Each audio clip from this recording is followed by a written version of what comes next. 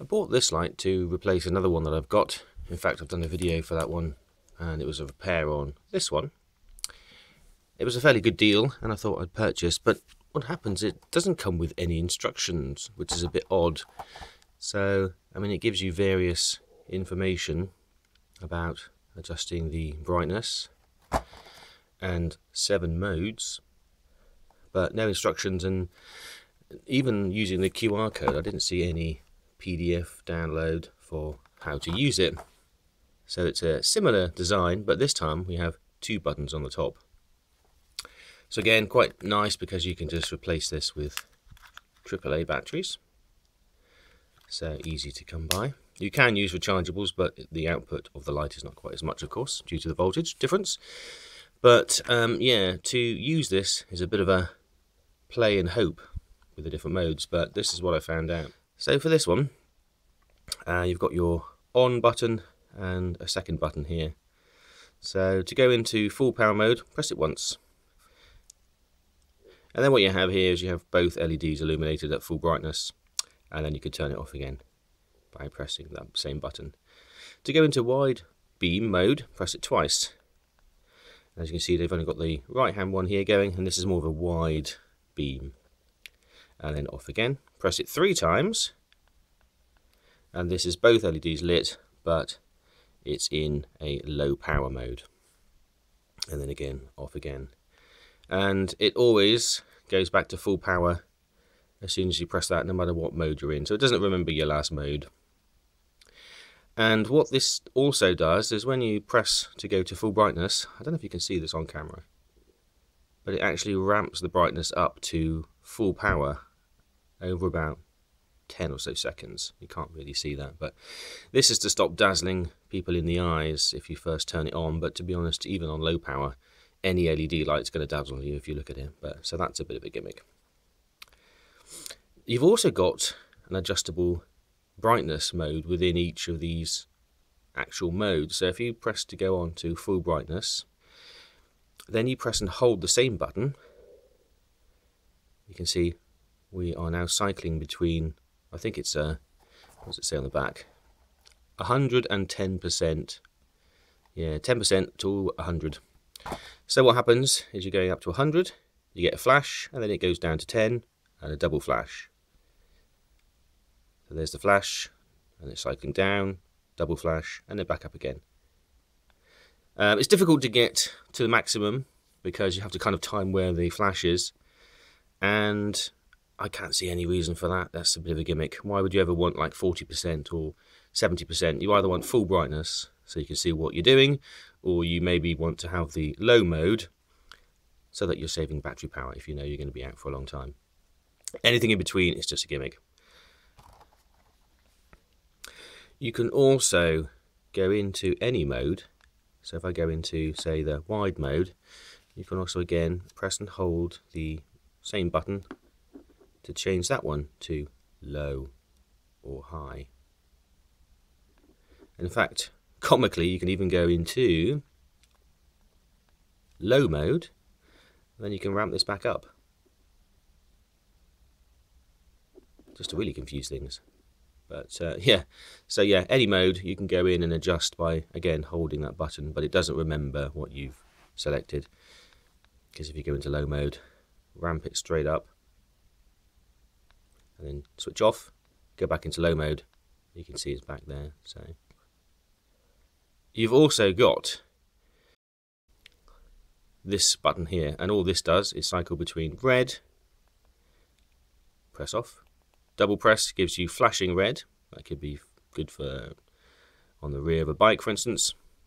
Off again, and then 3 presses gives you green, which I think is supposed to also be good for night work. It gives you more detail in night over, say, a red light. But they're quite powerful. As you can see, quite a lot of light here just from that one. Also, if you go into full power mode and then bring it down, say to the lowest mode, and then switch off, switch back on again, as you can notice, it doesn't remember that either. So there's no memory function on this one.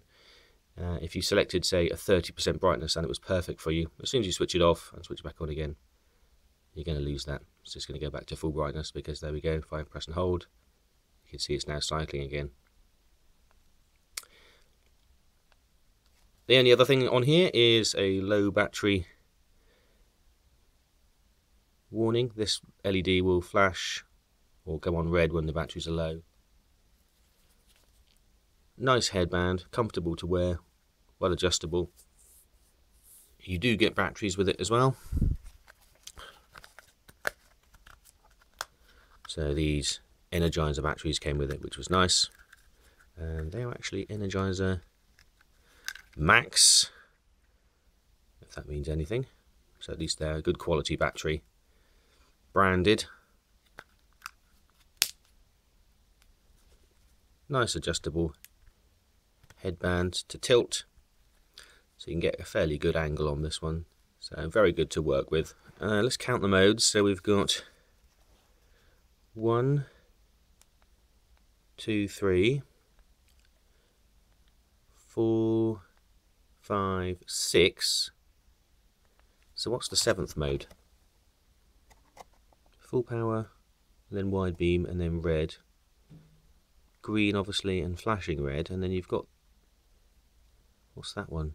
Low power is going to be one of them, and then something in between. Do they, perhaps they class the adjustable dimmer as another mode? Possibly they do. So yeah, if anyone knows, let me know. But that's all I found on this one. It's supposed to be 85 meters beam. IPX4 is good because you want to be able to use it in rain, etc. This one unfortunately has quite a yellow light compared to previous ones. So if I can show you this, so you can see it's actually quite a yellow colour, which I don't like. I like a nice white, clean colour for the LEDs, but you can see it is definitely brighter than the previous one. It's supposed to be 450 lumens, but I don't think it's really there. It might be, but it doesn't seem that powerful. But there's definitely a good beam there. There's the wide, and then if we look at the low power, so yeah, there's the difference. But yeah, quite a yellow light, so it depends if you prefer that or not. Something to think about. And I thought it would be good to get a replacement for this one should this one die. This one is nice and simple because you just, as you've seen on the previous video, you cycle through your different modes, and you only have red, maximum, minimum, and off. That's all you really need. And in fact, I've got the classic here as well. This is a really old one now. I can't remember when I bought this, but this is years and years ago, and you can see it's all stretched. So I've lost the headband on this one, and unfortunately you can't replace it. Still a good tilt mechanism. I've lost the button, so it's no longer water resistant. But with these newer ones, you can actually replace the band. As you can see, you can just pop it out of here. Same with this one. So should your band need to be replaced, you can do that. So yeah, overall a good torch, but could definitely do with some instructions. But I suppose it's not difficult to work out. So hopefully that's helped. Cheers for watching.